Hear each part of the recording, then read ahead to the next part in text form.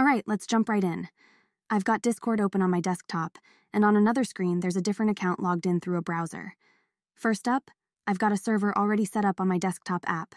I'm going to click the invite link and send it over to my friend who's on my friend list. Now, my friend will get a notification.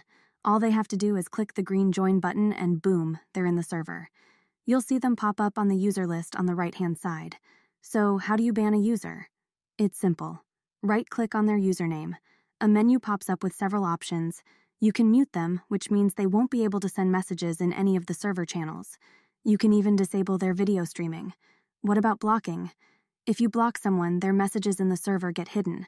You'll see a little tag that says blocked message, and you can choose to view it or ignore it. Next up is the timeout feature. Use this to temporarily limit a user's interaction on the server. They won't be able to send messages, react to others, or join voice chats, depending on how you've set it up.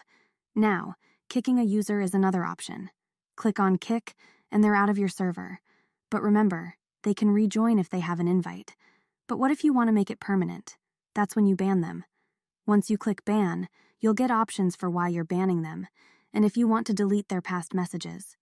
Make your choices, hit that red ban button, and they're gone for good.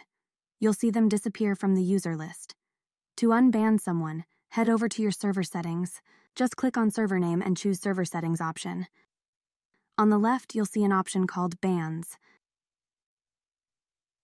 Click on that, find the user you want to unban, and hit Revoke Ban.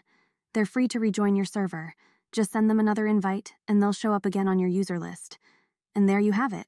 That's how you manage users on your Discord server. Everything from muting and timing out to kicking and banning. Easy, right?